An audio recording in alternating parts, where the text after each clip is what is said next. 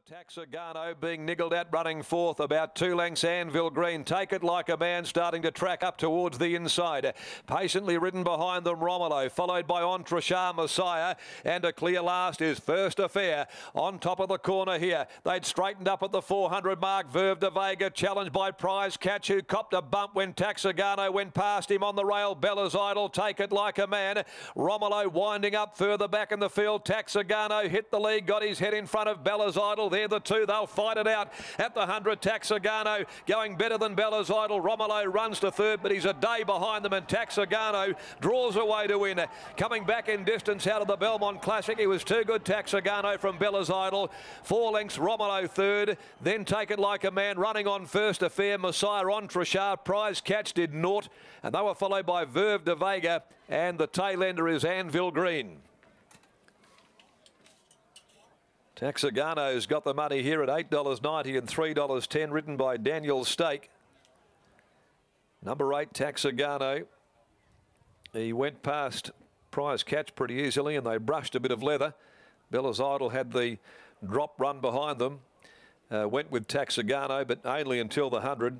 And the race fit the horse that had been out to a journey in the Aquanita and the Belmont Classic, although were pretty well beaten in those two races. Back to 1650 today on these conditions, and it certainly helped enormously with his victory. Bella's Idol, another good run, second home. Romolo was a distant third, and we stand by for fourth. It'll be 12, Take It Like a Man. Taxagano's by Regano from Taxa, trained by Fred Kersley for Dr. Rod Lukatelich, Dr. M. Sturgeon, Jan Hancock, Ms. S. Rixham, S. Urseg, and J. Featherby, handled in victory by Daniel Stake. Bella's Idol is second, number 9, by Vital Equine from Bella Contessa, trained by Dan and Ben Pearce for M and Mrs. R. Fortune, Peter Hall, the rider, and Romolo in third placing, number 5, by Ekra from Post Romance for Peter's Investments, Chris Parnham aboard for trainer Adam Durant. 8, 9, 5, 12 are the numbers here after the running of the 5th of the day, the David Grays AgLink Handicap. That's its second win in 12 starts for Taxagano.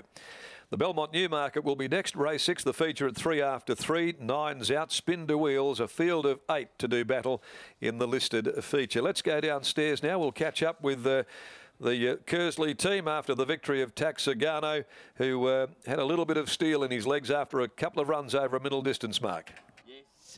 Yes, indeed. He certainly had the runs under the belt and the miles in the legs, Fred, but does have a bit of ability, doesn't he?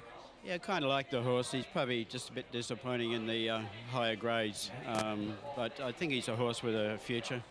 Now, Fred, tell us a bit about him, because you got him off Stan Bates. What have you noticed of him? Is he a quirky horse at all? He's got anything that you have to keep an eye out for? No, he's a pretty basic horse. He's a very well-mannered animal. He's sort of quite relaxed in the stable and in the run. I thought today he got a really good trip, you know, couldn't have worked out any better for him. So, yeah, very pleased for the owners, and I think the horse has got a bit of a future, maybe one that gets a little bit better with age. Now, Fred, without going too far ahead of ourselves, he raced in a Derby and he obviously raced the Belmont Classic, but obvious question, a race like the Perth Cup, if he gets in on the minimum, will he head towards that kind of a race? I think it's a bit out of his reach at this point in time. I think at the moment we just finish off his career, like he's just turned 4, lightly raced horse. It's up to him where he goes, but, you know, that wouldn't be, or wasn't a high-grade race, so we'll keep some perspective about where we go with him. Well, he's going in the right direction, Fred, which is great to see. Congratulations, well done. Thank you. Fred Kersley there, the winning trainer there of Taxagano, of course, formerly with Stan Bates. It was a nice effort there. It was a lovely ride from Dan Stake. He just rode the speed with those 2 leaders doing the work into the headwind down the back, and Dan Stake was a recipient of a lovely run in transit aboard Taxagano, a 4-year-old gelding by Regano. The stock are doing very well, and of course formerly with Stan Bates, this galloper, but had a little freshen up since, and it was a really nice win there. And Dan Stake joins me. Dan, it was a nice run. You got into the lovely spot, you let the leaders do the work into the breeze, and when he saw daylight in the straight, he did a nice job and put them away quite well. It ended up being a strong win at the finish. As you said, yeah, I drew 3 and I got a perfect run. Actually, when it came into the straight, I thought, oh, maybe I've gone a bit soon, but no, he was really strong at the finish. Bella's Idol, that galloper, you had her held, but You had Belazidal held the gelding there by Vital Econ, but your guy, you asked for a little bit more, and he had a fair bit up his sleeve. Yeah, maybe the 300-metre mark, I thought, oh, this is going to be a tight race. When I just inside the 200, when I asked for a fair bit of effort, you know, he just got a length on it, and then he held it strong. Now, Dan, tell us later on in the card, have you got anything else for us?